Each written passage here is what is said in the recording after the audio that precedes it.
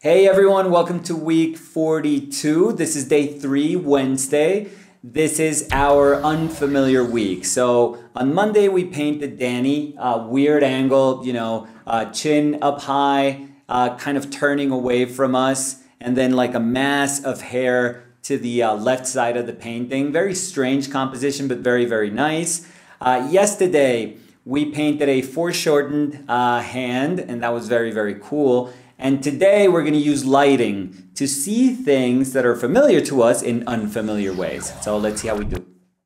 Okay, let's get started. This is day 3. This is our third day on our unfamiliar week. Remember, what we're trying to do is try to convince ourselves that instead of understanding things as being difficult to depict through painting, to interpret through painting, what we're doing is almost accepting that we are just not familiar with them. It may be a subject matter that we've come in contact with for a long time. It may have been that we have painted that same subject matter many, many times. But what happens is that that subject matter is being presented to us in a way that we've never seen it before.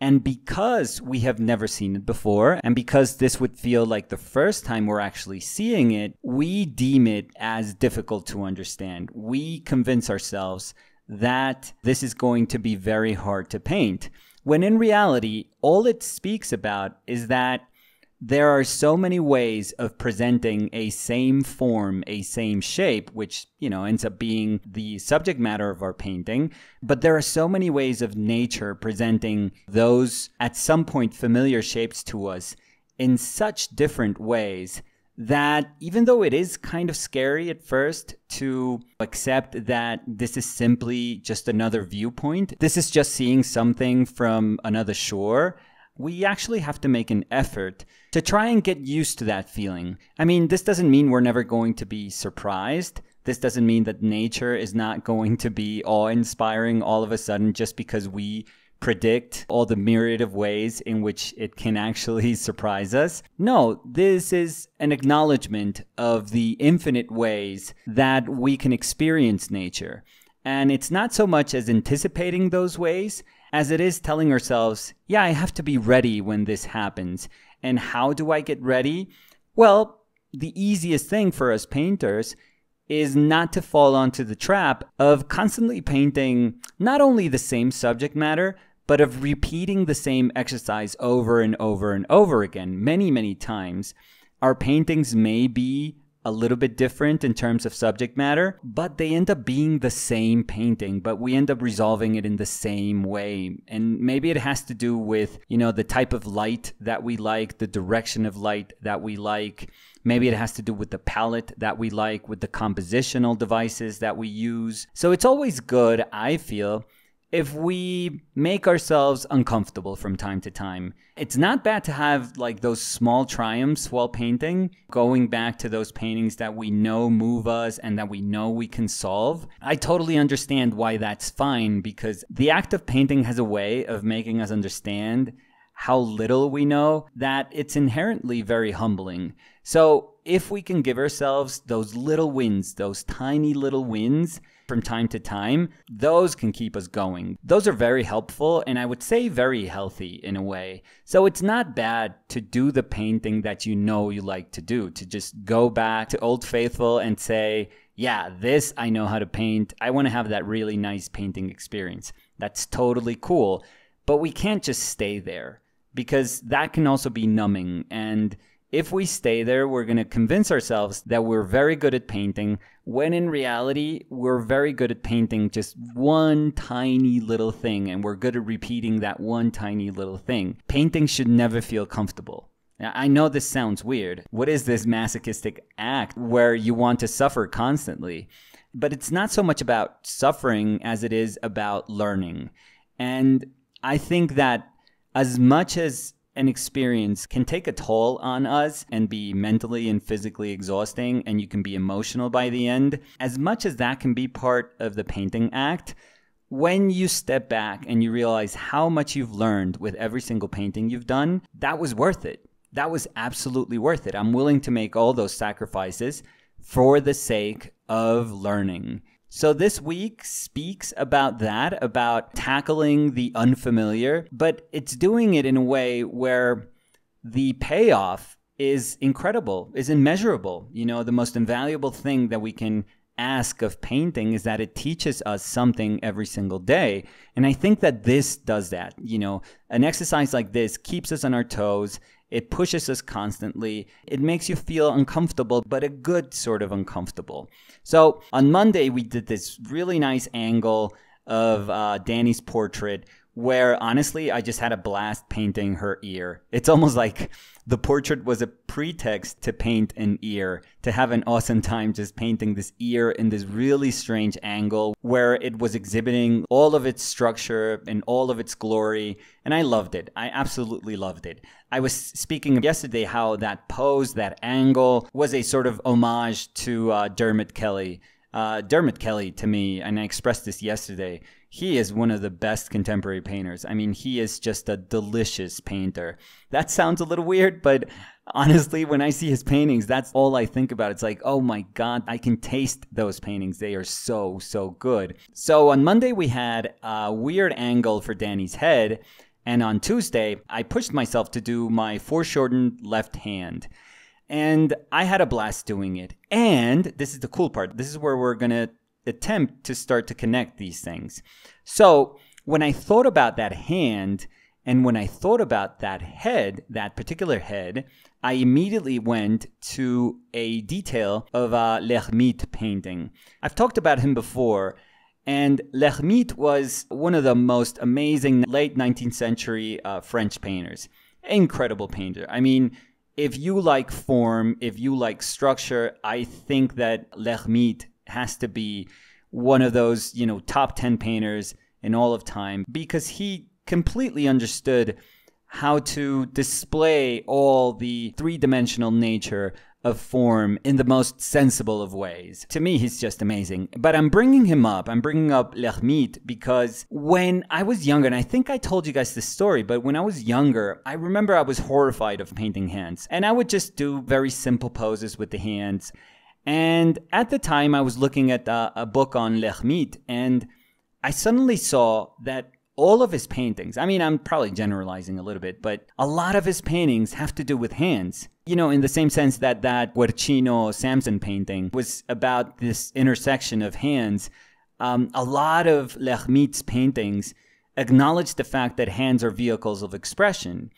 And he does just the most incredible hands. I've been lucky enough to see a couple of his paintings in real life, and they're incredible. And I remember just getting that feeling when I saw them from life also, where hands were these powerful tools. And it makes sense with the sort of socialist realist manner in which he painted, just to see the hands of the people as working hands and to pay so much attention to the hands. But I was blown away. And I remember that after seeing his work, I literally told myself, like, this was a turning point, I think, in my life. And specifically regarding hands, the treatment of hands, I told myself, stop running away. Stop avoiding painting hands. Don't just be content with doing nice, regular hands. Push yourself. Try to paint them in weird ways and give them a ton of expression if you can. Just don't run away. Tackle the problem head on. I wish that it was just about that. I wish it was just about convincing ourselves that that's all we need, like a good attitude and just go get him. And that's it. And then suddenly the next day you're painting these incredible hands. I would say not quite. I mean, we still have to paint them. We can have a great attitude, but we still have to paint them. But there's something to be said about a mindset. There's something to be said about convincing yourself that you're not going to be defeated even before painting something, and that what you're going to do is just give it a shot, and not just give it a shot, like push yourself to like try and hit it out of the park every single time. I love the fact that a work of art, that a painting in this case, doesn't remain as a painting. You know, it doesn't have to be static as a painting. It actually becomes a catalyst for something. And for me, it was about pushing. He was a reminder of pointing out that I was missing so much, so much by avoiding something that I had deemed to be too difficult for me. By the way, and this is where we connect stuff, I saw this one drawing of L'Hermite, and it's a lovely drawing. It's an absolutely beautiful drawing.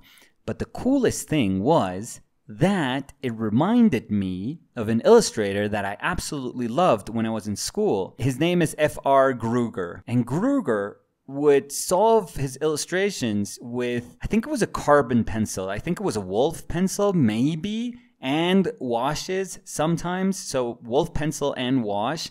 But Gruger is one of those remarkable draftspeople in history. I tend to say this with a lot of illustrators, but in Gruger's case, he didn't paint. He just solved stuff through drawing. And in doing so, drawing became, in his hand, this amazing tool. And I guess that L'Ermite drawing gave me a little bit of Gruger vibes. And while I was looking at Gruger's work, and I have to check this, because I remember looking at his work at the Illustration House in New York, and I remember talking to Walt Reed about him a little bit. And there was this thing that was always said about Gruger: he worked from imagination, which blows my mind. I mean, if that is the truth, it just absolutely blows my mind. Those are some of the things that I can't fit into my brain. And if it is so, what an extraordinary human being. What a gift of the universe just to see somebody like that work. I think he's remarkable. I think, for example, Ian McCaig has a little bit of his drawing in him.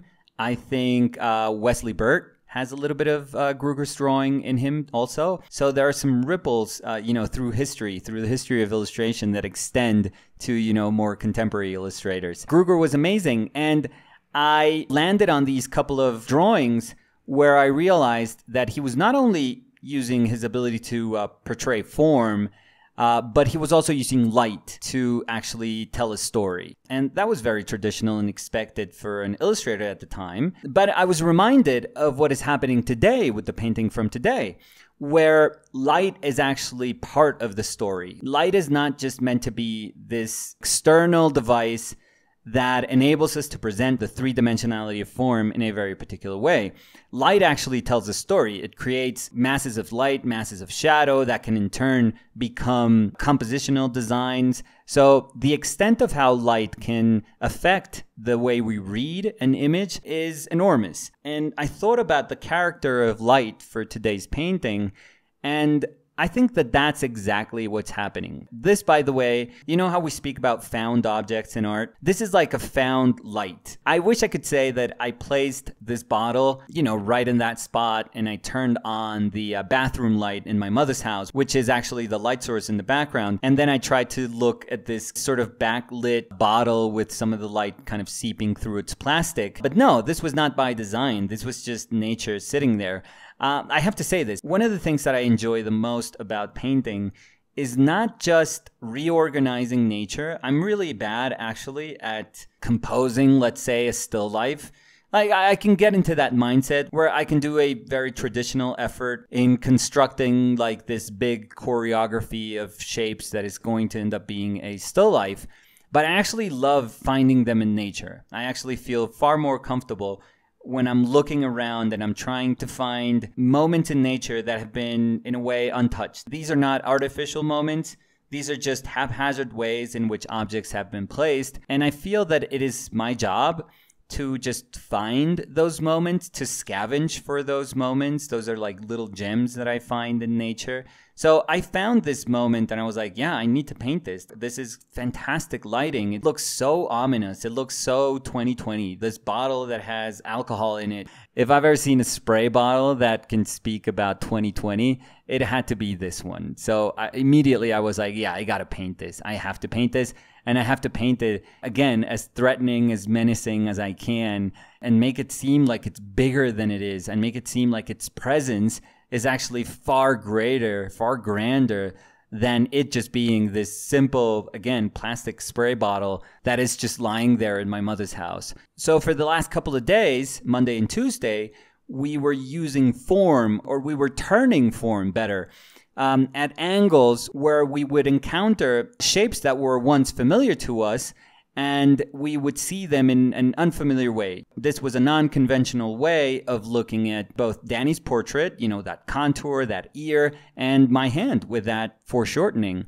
And today, it was not so much about form. Form remains very static. We can actually think of this spray bottle, of this spritzer bottle, as a profile almost. But the variable that's actually taking center stage in this painting is light. This is a condition of light that feels so specific. It almost feels theatrical in a way, as if this was a condition that was set up to portray this bottle, and it gives it the ability to prompt this very specific emotional response in us. The truth is, again, I just found it. I just found this condition, but I was looking for it. I'm always looking for those moments. So as soon as I saw it, I was like, yeah, that's it. That's my painting. So that was it for today. Last 2 days, it was about form. Today, it is about lighting. And that's just a reminder that there's no one way that we can understand as the way, the thing that we can change in order to start perceiving things a little bit different. No, there's tons and tons of ways to do this exercise. This is just an invitation for you guys to do the same thing and to discover the so many ways in which nature can represent itself to us. So that was it for today. I hope you guys enjoyed it. Join us tomorrow where we speak a little bit about, let's say, time and maybe neglect. That sounds a bit harsh, but I'll leave you guys with that. So I'll see you tomorrow. Bye. Thank you.